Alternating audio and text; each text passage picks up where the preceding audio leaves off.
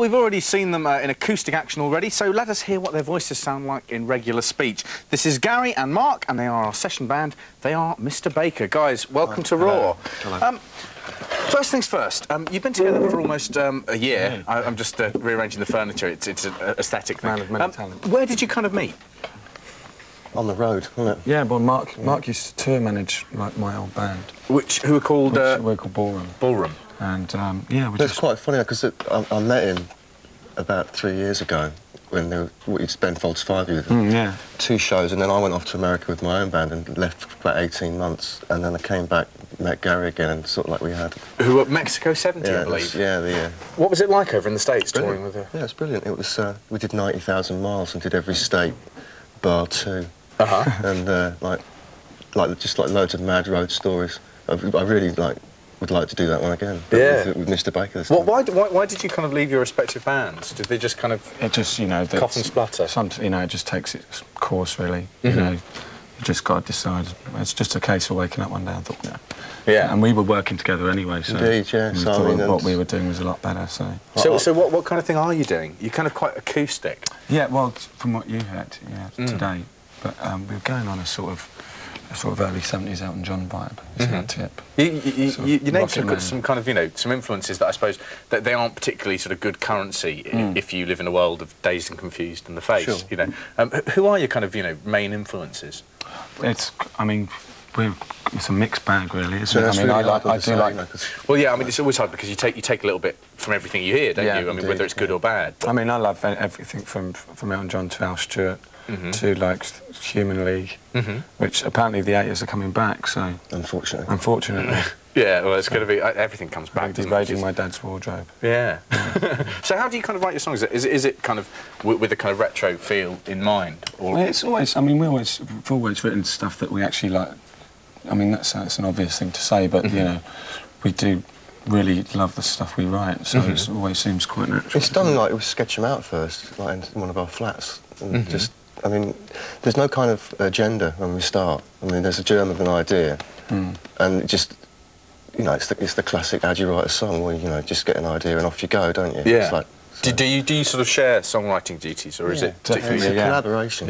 Yeah, definitely. And what instruments do you each play? I play piano, and guitars. Do you feel like that kind of limits you to the amount of sort of things you can do with just sort of the two of you?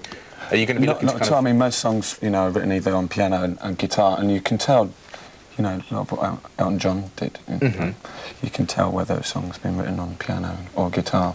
So the mix is quite good, Do you not feel that you will have to kind of expand at some point, just to kind of... We've got band around it at the moment.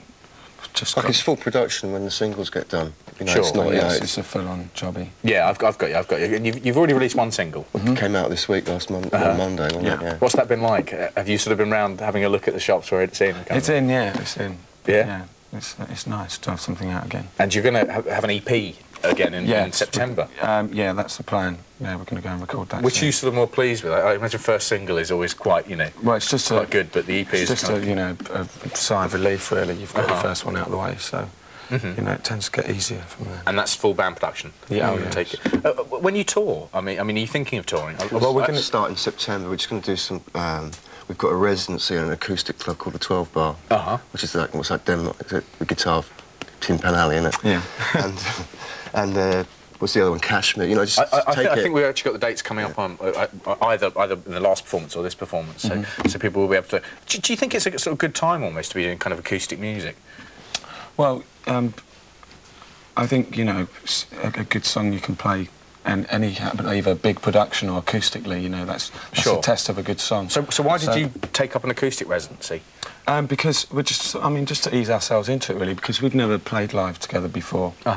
And, we just want to get give them a taster, really, and build it up. And are you kind of ready for it? Well, you're playing with your pants down, aren't you? When you're acoustic. Absolutely. But yeah, definitely. You get one note wrong, and it's going to be. You can't cover that, I suppose. And like Gary said, the proof of the song is actually in. It doesn't matter whether you've got production or whatever. If it's a good song, it'll carry. And are you all sort of prepared? Because I suppose some of the songs, even though they must be, I imagine quite old for you guys, having done them so often. Do you think you're kind of actually ready to perform kind of now? Oh yeah, we're quite eager to go, really, aren't we? Indeed, yeah. It's been like quite. What's it been for me? Sort of like 11 months since I played live. Yeah. Getting the itch. Oh, definitely. Yeah. Fantastic. Well, thanks for coming in, guys. And that itch is going to cheers. turn into an absolute pain now because you're going to have to watch yourselves no. doing performance, which is going to be a killer. This is your track. I'm sure you know it very well. It's called Talk All Night. Super.